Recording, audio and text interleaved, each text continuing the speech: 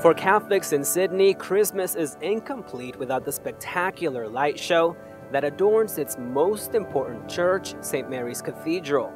The centuries-old building transforms into a canvas. It depicts the images of the story of the birth of Jesus, from Mary and Joseph's journey to the arrival of the three wise men following the Star of Bethlehem. That's not all.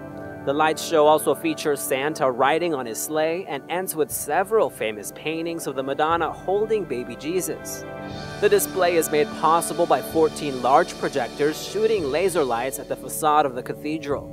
The Archdiocese of Sydney has a show on every night, repeating itself every 14 minutes. In addition to the lights show, they've set up an outdoor nativity scene and choir performances.